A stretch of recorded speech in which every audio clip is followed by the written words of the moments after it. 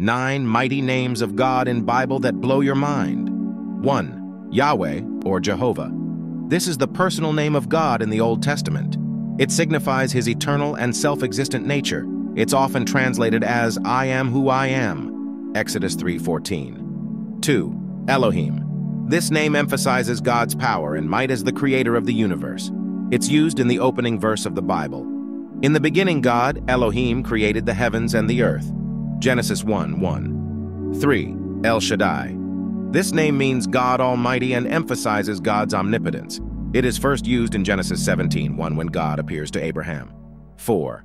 Adonai. This name means Lord or Master and is used to acknowledge God's authority and lordship over all. It is often used in the Old Testament as a respectful way to refer to God. 5. Jehovah Jireh. This name means the Lord will provide. It comes from the story of Abraham offering his son Isaac as a sacrifice, and God providing a ram in his place. Genesis 22:14. 6. Jehovah Rapha. This name means the Lord who heals.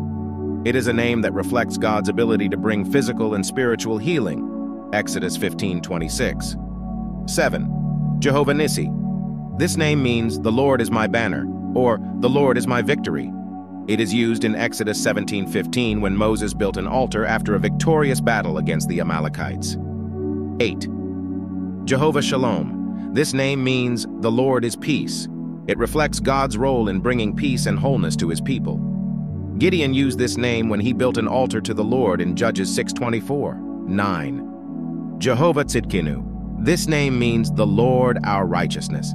It signifies that our righteousness comes from God.